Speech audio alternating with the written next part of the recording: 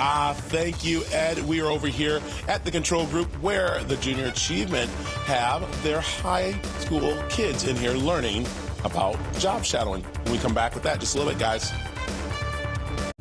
All right, kids at Hoover High School are getting a special opportunity in Little Italy this morning. Yes, Brad Berry is telling us more about it. Hey, Brad, good morning.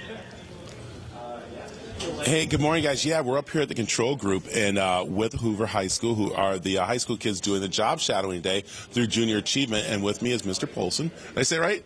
Paulson. Paulson, Mr. Paulson. This is great. Let's talk. This is so cool because, I mean, I'm going to say when I was growing up, we didn't get this kind of a job shadowing to come into a company like this. And with you guys teaching the tech now, that is what we're seeing, you know, the kids going to. This is a great opportunity, huh? Oh, tell me about it. It's great, great. We really want to thank the control group and JA for setting this up with us. And it's the first time they've done something like this, and we're honored and privileged to be here. So let's talk about what the class does, because it's kind of, I was talking to the kids a little bit about too, but you teach them the technical part of it, right? Yes, Not I'm one like of the tech program. teachers, right. So what are they learning nowadays in this type of field? Well, primarily today we have the ninth graders, and they're learning foundations, just basic programming.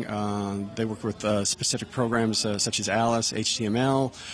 They learn some multimedia, some marketing, pretty much covering the basics, the foundations, if you will, about technology. And then as they progress through, as 10th graders and 11th graders and 12th graders, they learn more specifics according to their interests. And what's really great, because some of these kids probably would never have an opportunity to go into a company until they pretty much try to go into the work world. Right. So this is really good for them to come and see. Oh, it is. It is. It's great for them.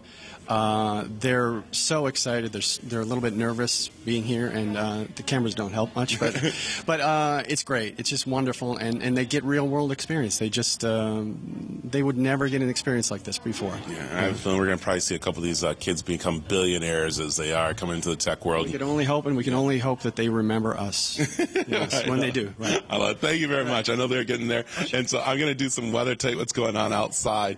We got a great day out here. We are keeping an eye on the winds, but I'll tell you what more can you ask for, but 93 today for the coastal and tomorrow, and then we'll see 85 going into the weekend, and then we'll jump into pretty much the upper 60s by next week. For the inland, 96 today, tomorrow 101, and we do have a little wind that we're going to be watching across pretty much everywhere, and then we'll see into the 70s for next week. For the mountains, that's the big thing we're keeping an eye on. They're going to be seeing pretty much 70 days, 76 tomorrow, 80 going into the weekend.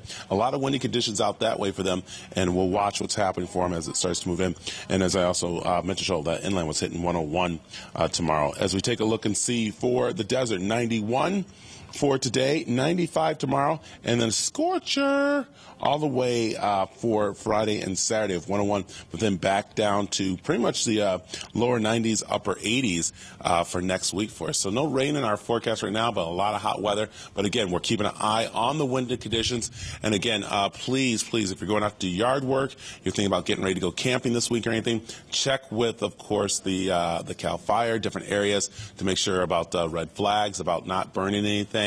And again, keep an eye on our elderly people too, because as we see this heat get here, David and Brandy, we're going to see them need to go cool off places. So find those, of course, cool zones that are around from anywhere from the movies to the YMCA to coffee shops that people can go and, of course, relax and enjoy some nice temperatures, not like these hot ones we're seeing. So it's going to be good out there.